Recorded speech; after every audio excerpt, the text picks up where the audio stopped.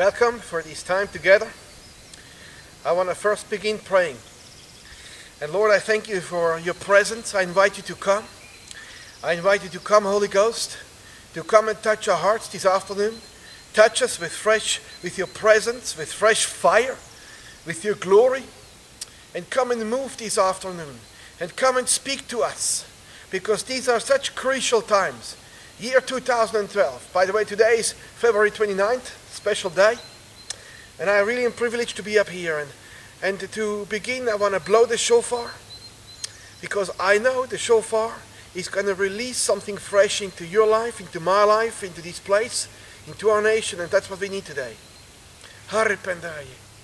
Say, Holy Ghost, come. We need you, we love you, and we love you, Jesus. We love you, Father. Thank you for being so gracious to us. And thank you for the new things you're doing right now, in the name of Jesus.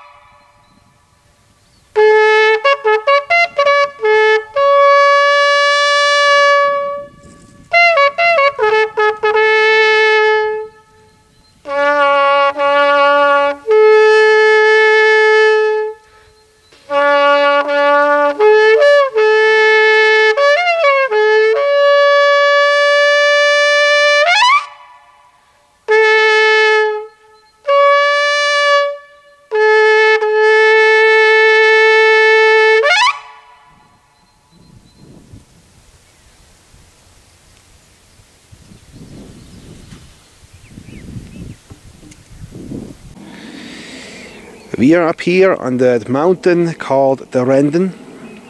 It's a beautiful spring day, like you can see. And if we look further, we can see on the horizon we can see the Swiss Alps. It's very beautiful. Just behind the cloud you can see. I hope you can. I can from here. And I want to today discover with you a little bit the history of this place. It's a wonderful place. It's very quiet. It's a wonderful place to come and pray. And I want to just share with you what happened here several hundred years ago. Well, this is a special day, and I want to start reading the scripture. And I want to ask you to stand with me. You know, the scripture is God's word. The word of the Almighty God He has given to us, children. And I believe it's something special, something very precious, as we read the word. I want to read it out of Matthew 16, that very special scripture. When Jesus came into the region of Caesarea Philippi, He asked His disciples, saying, "Who do men say that I, the Son of Man, am?"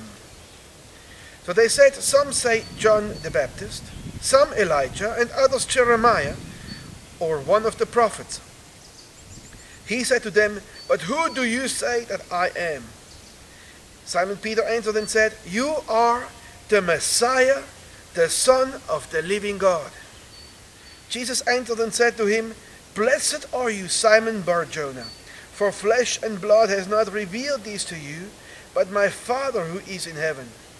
And I also say to you that you are Peter, and on this rock I will build my church, and the gates of Hades shall not prevail against it.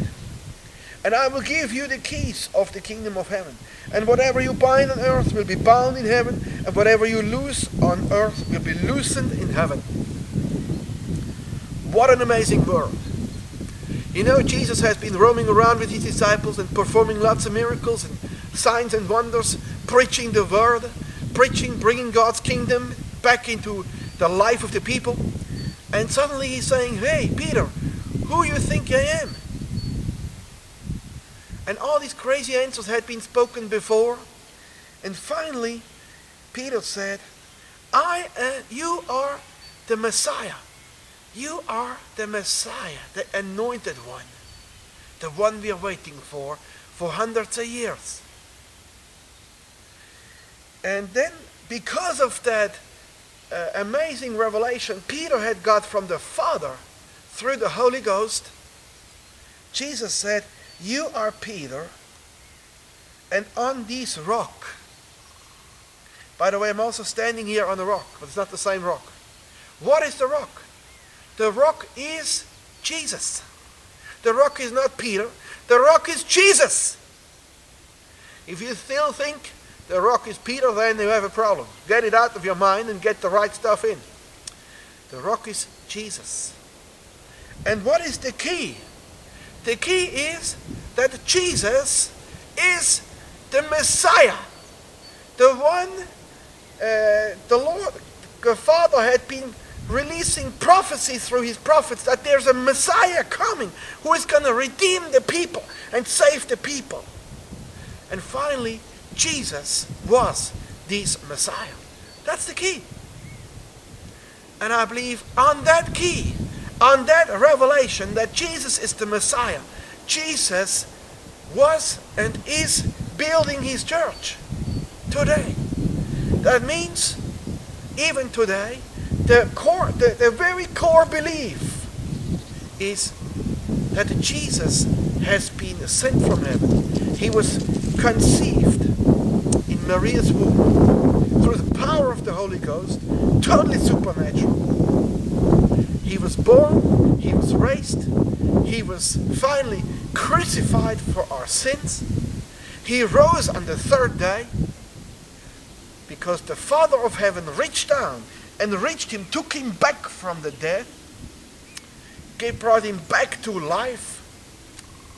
And finally he went to heaven, and he's waiting in heaven to return until finally we have get the job done to preach the gospel to all the nations, and he can come back in glory.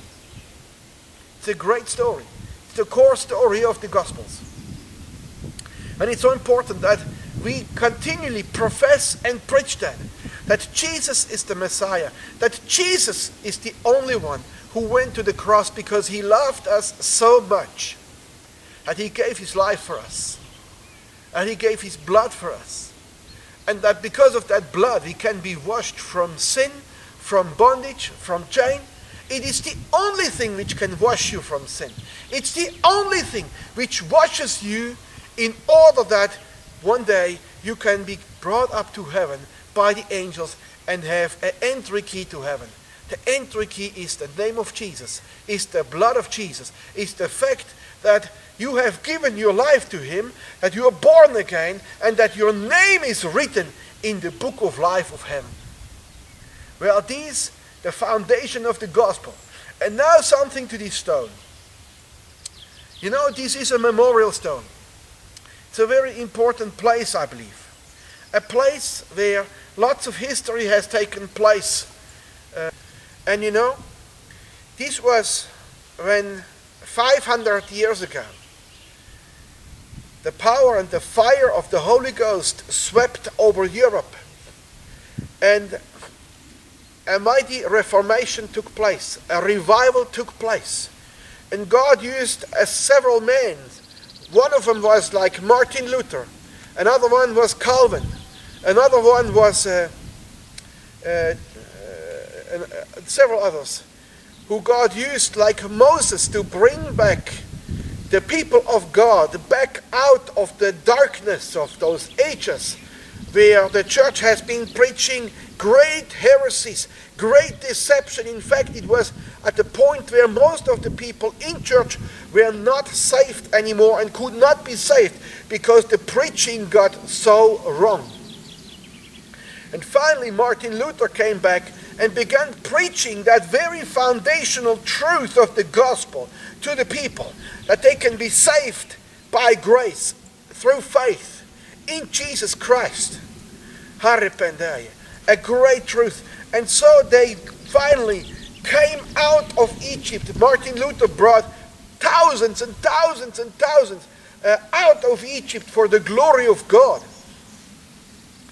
The very interesting point was that at the same time as this happened, a second birth took place in the church. You know, I believe very similar than when Isaac had a son. You know, of course, his wife Rebecca gave birth to his son, and suddenly they realized, hey, it's not just one son, it's two sons. It was Esau and it was Jacob. And in the same time, when the Holy Ghost swept over Europe, a birthing took place, and there were two sons born out of this time of great darkness. A son was called, and who became later on the Reformed movement, a movement in those days which was alive. But a second movement took place, and it was what we called the Anabaptist. You know, the amazing thing was Martin Luther and his friends, the Reformer, the revelations they had from the Lord was to restore the first and second foundation of faith. The first, repentance, not by works, but through grace. Repentance through the working of the Holy Spirit. And through faith you shall be saved. Through faith in Jesus Christ alone. Not through works, not through any kind of stupid paying letters and whatever. No, just by faith through grace. So God was able through Martin Luther to restore the first foundations of faith. But you know, these are the first 2 of 7. And God wanted to push further. The Holy Ghost wanted to push further. And there was a group of people, like those underground churches from before. They already knew about the third foundation of faith. What is the third foundation of faith? Means to be baptized in water. Very simple thing. Exactly like you can read through the book of Acts. That once you are born again, once you're saved, you have to be baptized in water. Not at the child's birth. This is bogus, and I will preach a little bit about that. Why? But this group suddenly received the revelation. Well, if we are born again, if we found faith in Jesus, then we need to be baptized. So they got baptized, and because of that, they started to be greatly persecuted. And amazing. Thousands of them were killed. Why? Because it brought big trouble to the land. But the amazing thing was, we are here at a place. We are here, which was beginning of approximately 1527, was a gathering place for all those who were baptized in water, who became Anabaptists. In fact, from the valley from below here, and then from this place over there in a few miles from in this direction, is the little town called Schleitheim. It is a little town where also the declaration of Schleitheim was done. That the declaration of Schleitheim is the first and foundational declaration of faith done by the Anabaptist leaders when they gathered in that little town a few miles from here down, and most probably in a hurry, in an evening night. Some were already running from persecution. They gathered together in a little barn. We don't know exactly which house it was. And that's where they put together their thoughts. What is today the revelation, the keys for God's people of today? Of course it was that Jesus Christ is born and died for our sins. But then they put together a few other points which are essential from the Word of God. And then from that point, this declaration of faith became the foundational declaration of faith for the Anabaptist people.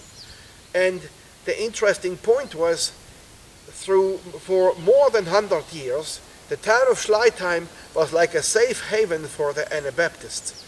But always when it became rough, they had to go hiding in the woods. And right behind, or in this direction down, in these woods down here, these were the woods where they were hiding from Schleitheim. But also up here, in this direction is the city of Schaffhausen, So somehow in this area, this was the hiding place when from the different places they were gathering to come and have fellowship together and worship the Lord in freedom, because the only place outside was possible out in the woods to worship the Lord in freedom. And the interesting point, why is this stone? This stone here is to remind us this story. What happened was, and we knew that, you know, I'm from this valley down here, and 20 years ago, 15 years ago, when the intercessors started to arise and pray for revival, the Lord said there are three things which needs to be done in order that revival can come. The first thing was to cleanse the land from bloodshed, through prayer, through repentance, through the shedding of the blood of Jesus over the land.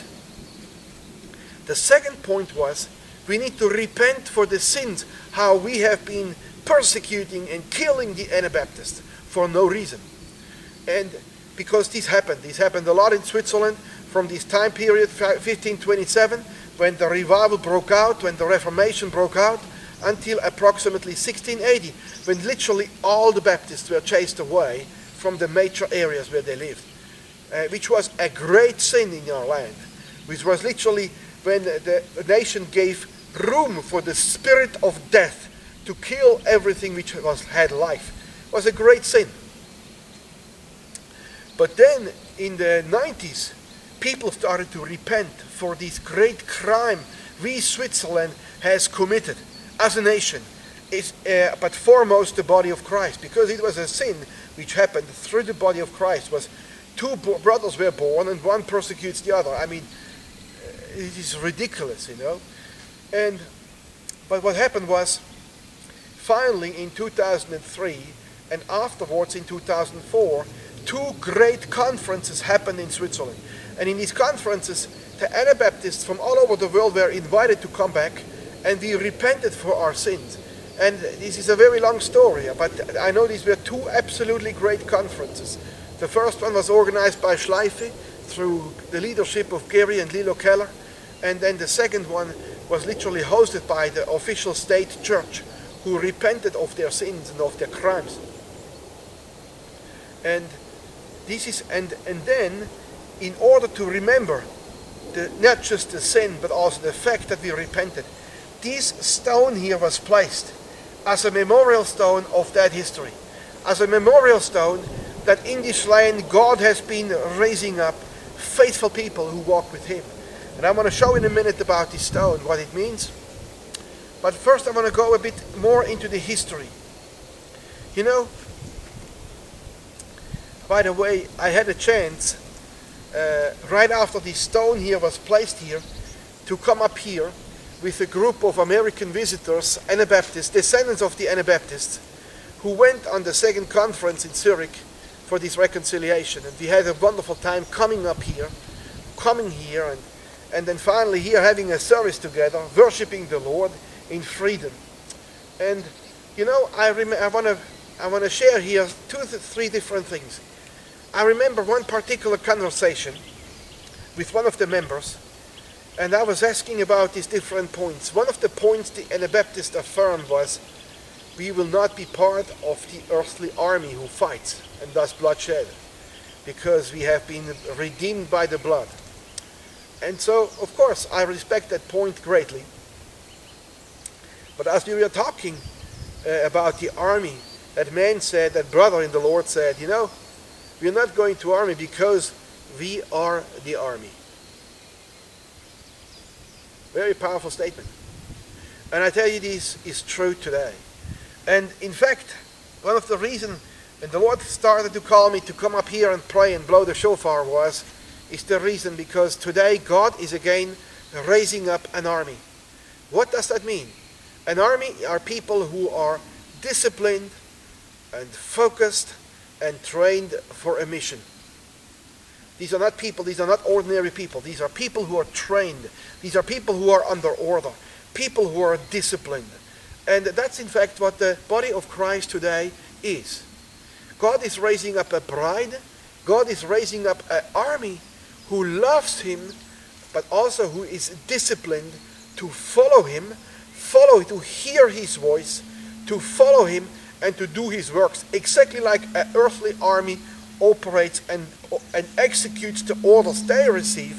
In the very same way, we, the body of Christ, who are filled, who are born again, who are filled and baptized with the Holy Ghost, walk with him and obey him and execute the things he shows us to do in the very same way. And what the Lord told me was, he's again raising an army who, exactly like those people of old, who were faithful, who had received the word of God, who were born again, who with all the understandings they received from the word of God were radical to apply it and to follow Jesus. In the very same way, he's raising up an army today. And of course there is one difference. One difference is, of course, in the meantime, since 1527, God has been revealing much more, has given us much more understanding of the Word of God. We are not standing on the first 1 and 2 and 3 foundations of faith. Praise God. God has been, over the past decades, revealing so much more. He has been revealing the baptism of the Holy Ghost, which is the fourth foundation of faith.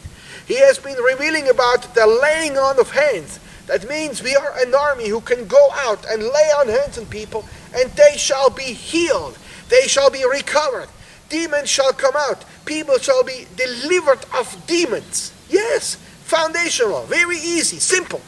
It's very easy when the Holy Ghost is here, when the presence of God is here. But this is the fifth foundation of faith. There is a sixth foundation of faith. Sixth foundation of faith is to walk in God's resurrection power. God wants you and me to walk in God's resurrection power. Haripendeye. And there is the seventh foundation of faith. This is the teaching of the justice of God. God is a God of justice, I tell you. God has eternal justice. He has revealed his justice through his word. And we're going to meet him once in the air. And there we will come before the throne of justice. And he will judge us after our deeds, after our words, after everything we have done. And of course, those who are in trouble, who are not redeemed, who are not born again, are in big trouble, because they have to go to hell for eternity. And we who are saved, we will have that great privilege to be in heaven with him, but our words and deeds are going to be judged. That means they're going to be evaluated, and for the good things we have done, the things which have been done through the leading of the Holy Ghost, we're going to receive a reward. Isn't it amazing? But the similarity is, God wants to raise us who have received today so much more, to walk in the same radical way like our ancestors of old, who were not afraid to lay their life down and to be killed for the truth of the gospel. And that's going to become very important today, because God is raising up an army who is exactly the same or even more radical. This is so important today. And God wants us again to build on that very same foundation which has been led by our ancestors who have given their blood for us. You know, and I want to share one or 2 points. When we were up here with this group of Americans, at a certain point came also the question, what do you think? Why was there such a terrible persecution, and so many had to give their blood, so many have been stripped of property, you know, or they had, when they were discovered to be Baptist and a Baptist, they have been stripped of all their property and chased away. You know, it shows how evil the Swiss people were in those times, you know, and some are still today, by the way. I believe there have been several points. One point was this. In those days, you know, the Anabaptists refused to have their children baptized because it's not scriptural. It's true. Child baptism is a great heresy. It's not true. You can only baptize somebody when he's born again by the Spirit. By Spirit and Word. Then you can baptize somebody. And in order to do that, you have to be at least 6, 7 years old. You know, you can baptize a child. You can baptize a teenie. You can be 70 to be baptized, no problem. But it's an act to be done to confirm that you are born again. But why was there so much bloodshed on that point? Well, I believe there were 2 reasons. One reason was, in those days, there was only one person in the town who kept civil records, and this was the pastor. And if you would not allow your children to be baptized, which means you refuse that there's recorded in the civil court. And this is a bad thing, you know, because there needs to be some basic civil records. This is normal. But I believe this was not the real reason. There was another reason which was much more prevalent, which we started to discover when we started to pray over our valley in the past 20 years. You know, and in order to explain you that point, I have to go a little bit more back in history. You know, when the gospel came to this area, in the 6th, 7th, 8th century, in those days we were all pagans. We were like the wild Vikings. We were just evil. We were worshipping demons. We did child sacrifice. We did, in those days, there was a demonic worship going on. There was adultery, fornication, idol fornication, anything going on in this area. Like all over Europe. That's how it was in those days of ignorance. And that means those people, they had places where they came together to worship their demons and to do sacrifice. And one day the gospel came, and those people gave their life to Jesus. And of course some were forced. Often it was that the whole community gave their life to Jesus and started to worship Jesus. And when this happened, what happened? They simply said, okay, now instead of worshipping demons, we worship Jesus. So that place we gather, let's transform it and make it a place where we worship Jesus. And so, on that very place where before idol worship happened, suddenly they worship Jesus. Now, this is a very great thing. This is a wonderful thing. And I believe I'm very thankful for what happened throughout Europe. When the gospel came and swept through Europe, that all these people started to forsake the idol worship and fornication and all the evil practices.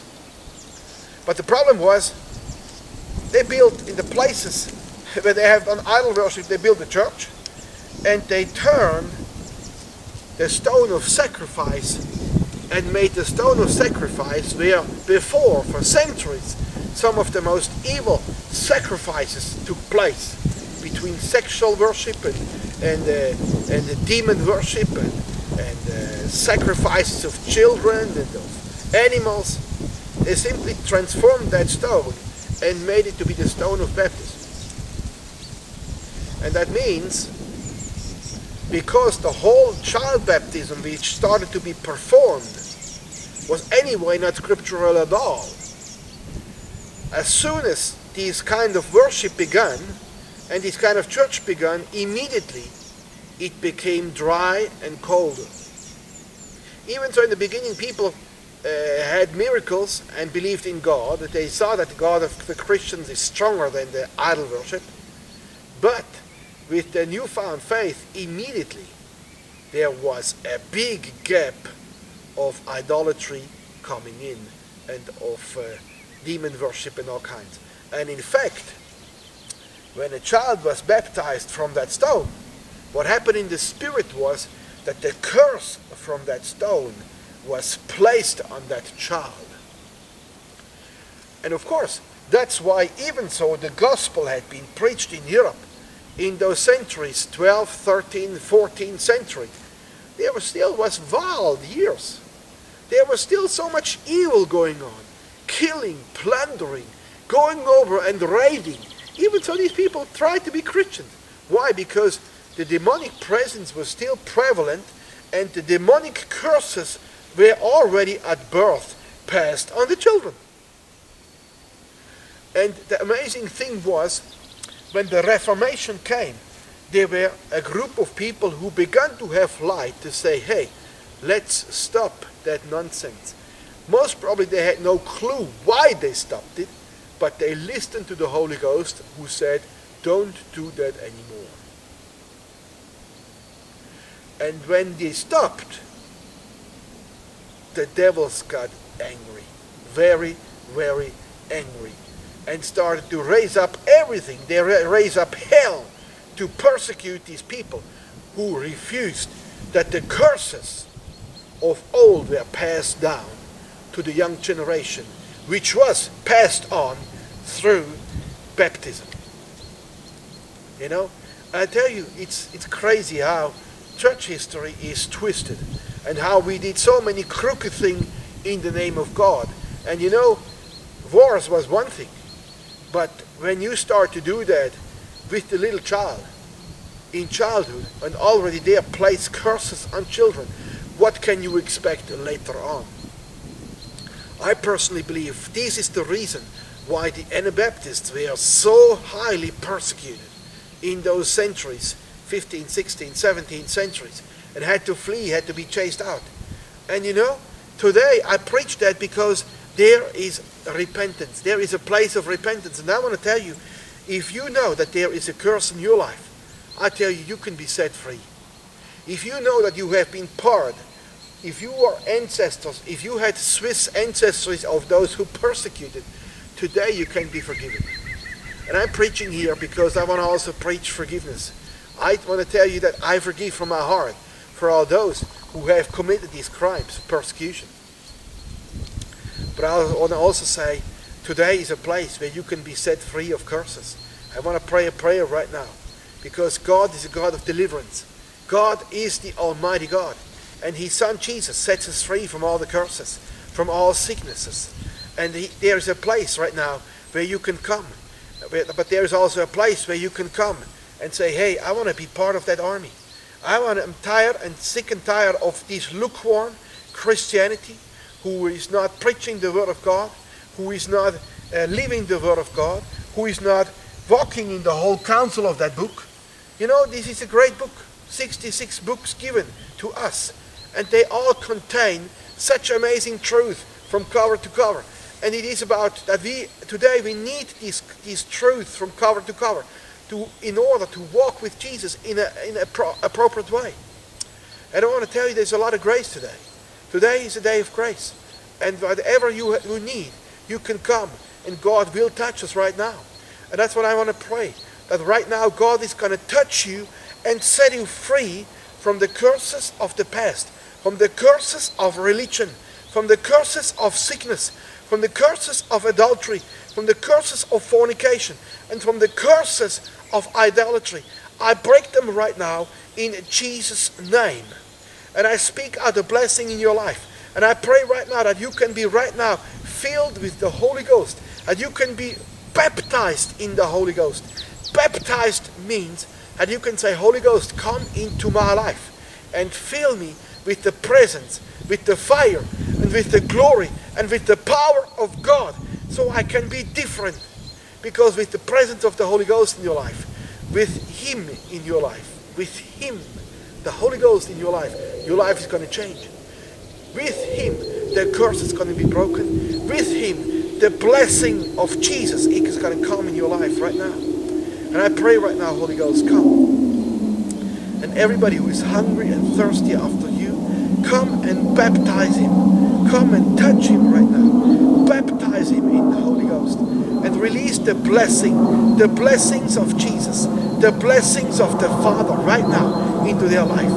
And return and overturn the curse in the name of Jesus.